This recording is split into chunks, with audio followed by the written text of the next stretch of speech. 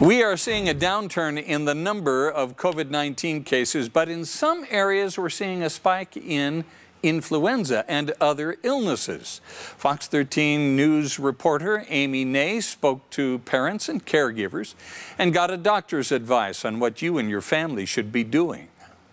At least the last month, we've gone from one kid to another, and when you have a lot of kids, that makes for a lot of sickness. Nona Dyring is a registered nurse and a mom of 6, her youngest in kindergarten. Before, it's like if my kids obviously had a fever or were throwing up, you knew to keep them home. But now those things like coughs, or you're nervous to send them back because you don't know really like the correct thing to do. We've had influenza twice in my house. We've had strep. I got COVID.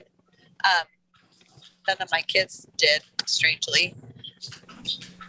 But it just keeps coming, and now we have just like the common cold. Marcy Childs also has 6 kids. She ran a daycare center in Gunnison, now an early childhood educator for other child care providers across Utah. I was just teaching a class with 20 providers that are across the entire state, and they were saying the same things, like the kids are just sick. This is the flu season, so kind of November to March is usually when we see influenza. And it has typically will have a spike or two in that period of time. And we're certainly within that spike of influenza currently. Dr. G.J. Wilden is an emergency room physician at Gunnison Valley Hospital in central Utah, where he says, fortunately, they've seen a decline in COVID, but an increase in other illnesses. I think that's just the nature of this time of year. We just see a lot of infectious disease. So what are some reminders for all of us maybe right now? Wash your hands. And like I said, avoid others when you're sick.